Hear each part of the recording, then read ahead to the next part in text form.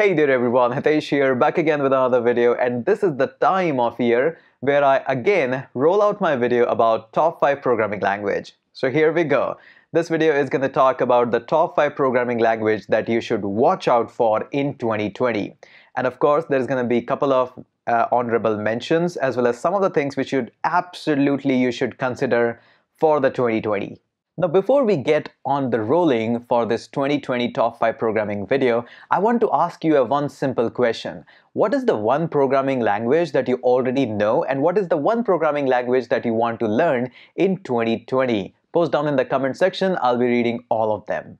In the list of top 5 programming language, we got a new contender in the list number 5. At position number 5, I'm going to keep up Golang. Now, Golang is going to see a great amount of rise in 2020. That's my personal prediction. The language is pretty much already popular and is scaling quite a lot at the backend services. It can handle a ton of data and ton of services are being designed in the Golang. It's pretty popular in the backend side, but in 2019, it didn't got that much of the popularity that this language actually deserved. So I think that in 2020, the Golang is going to be rising quite a lot, and it's the one language that you should really watch out. Now, moving with the programming language is not about just learning the functions and loops and variables. It's not about that. So make sure you follow the link in the description section where we are talking more on to the Golang on our free blog.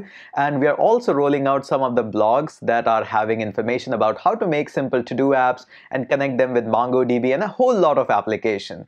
Amazing articles that can speed you up in the Golang, so definitely worth checking them out. At number 4 in 2020, I'm going to keep Swift. Although it was a tough choice for keeping the Swift on number 4, because in 2020, we're going to see a little bit in the decline in the Swift programming language.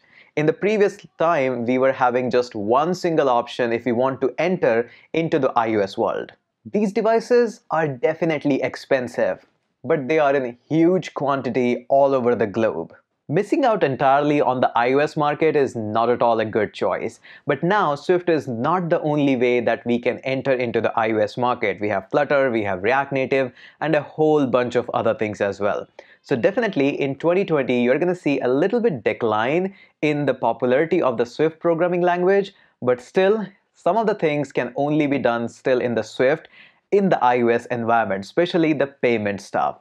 So definitely we're going to see a decline, but it's still worth learning because iOS is a huge market, very good potential, and also the competition is less there among programmers. At number 3, I'm going to keep Java in this 2020 spot. There is no shortage of people holding the devices which are running Android. But Java is not the only way to reach up in these devices and creating Android apps. There are a huge number of applications, frameworks, and libraries are there which can reach out to the Android market. One of the reasons of keeping Java at number 3 spot still, because we have already seen a little bit decline in the popularity of Java, but still one of the things which is still keeping Java running and probably is going to boost it up a lot more is going to be Spring Boot. Spring Boot is getting enormous popularity these days because of some of the refinements in the frameworks that has been done. It was already great, but not so much. With the recent updates, it has become fantastic. If you're looking forward to learn Java, I think extend your knowledge up to the Spring Boot as well and go in that area. It's going to be really, really amazing in 2020. At spot number 2, I'm going to keep JavaScript. Android, iOS, or the desktop, JavaScript is almost everywhere and it's gonna just increase its spread. JavaScript nowadays is providing the ultimate business solution, and that is the reason why it's almost at number 1 spot in the local job market, no matter what the country is. No matter how great your product you are building, or no matter how much you are applying machine learning as a solution for that in the backend, people still need interface, and that interface can be in the Android, iOS, or the desktop. That's why JavaScript is providing all the solution out there, and I believe that it's going to be at number 1 spot in quickly and easily finding job. It's growing quite a lot, and I think this is the one language if you're looking forward for a quick job or to design an interface for your amazing product. This is the one language that most of the industries are choosing up. Although on the popularity side and the top 5 graph, I'm keeping JavaScript at point number 2, but I would still keep this JavaScript as a point number 1 in case of the job market and how easy it is to grab a job if you are a JavaScript developer. Now, before we unveil our number 1 spot, I would like to pick up 2 honorable mentions here. The 2 honorable mentions are going to be C# and PHP. Both are amazing, very rock solid, very stable, but not that much into the popularity game.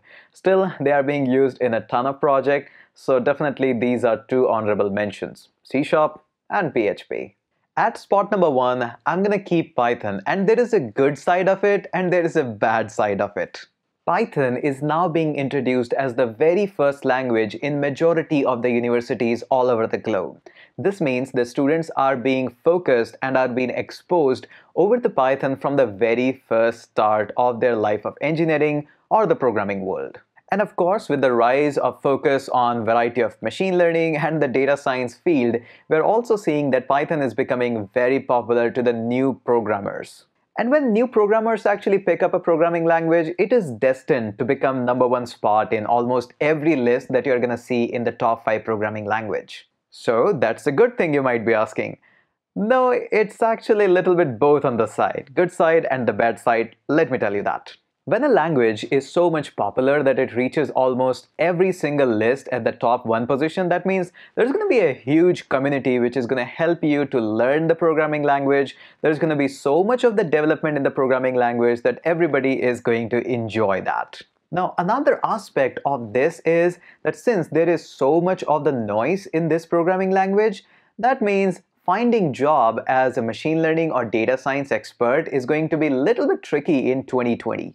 Almost every next programmer that you're gonna see in the early days wants to become data scientist or machine learning expert. That's why you're gonna see a huge number of people looking out for a job. And of course, the rest of the other fields where we have to build interfaces, whether mobile app or the web app, there's gonna be a shortage of programmer because most of the people, majority of the people are gonna be focused on Python. Again, it's totally your choice whether you want to go in the crowd, because that's also a good thing because so many people are interested there. But there is other side as well because there's going to be a lot of competition there and a lot of crowd. Now that you know about the top 5 programming language, I also want to mention 2 core skills that you should definitely 100% pick up in 2020. Since 2020 is going to be the year where we're going to focus, entire industry is going to focus a lot about the data. And data and handling the data, processing the data is not just about machine learning and the AI and the Python world, it's not. So definitely the 2 skills that I would highly recommend to pick up in 2020 are going to be the SQL or SQL skill as well as one MongoDB kind of skill.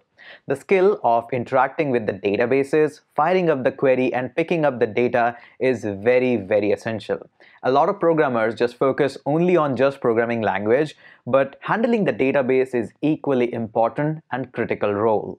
A lot of people think that the SQL-based database are getting outdated, but that is absolutely 100% myth.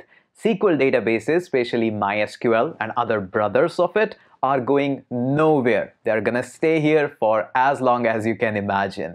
They're pretty rock solid. So understanding the language that these databases speak is very crucial. A lot of time, you don't need high-end specifications and processing of the data. Rather, you just need to pull out some simple queries and just act on those data. So in this data-dominated 2020, make sure that you pick up either one of the SQL-based skill as well as check out my free MongoDB series on here on YouTube so that you understand more about what's going to come up in the data and cover up these essential skills. I hope this list is going to be absolutely a game planner for what to do in 2020. Make sure you post down in the comment section that what is the one programming language that you already know and what is the one programming language that you are looking forward to learn in 2020. That is it from my side about what's going to come up in 2020 in the programming world. Let me know if you agree with the list in the comment section, and make sure you hit that subscribe button as well because we are going to come up with a lot of programming content in 2020 as well. That's it for this video. Hit that subscribe button, share this video with your friends as well, and let's catch up in the next one.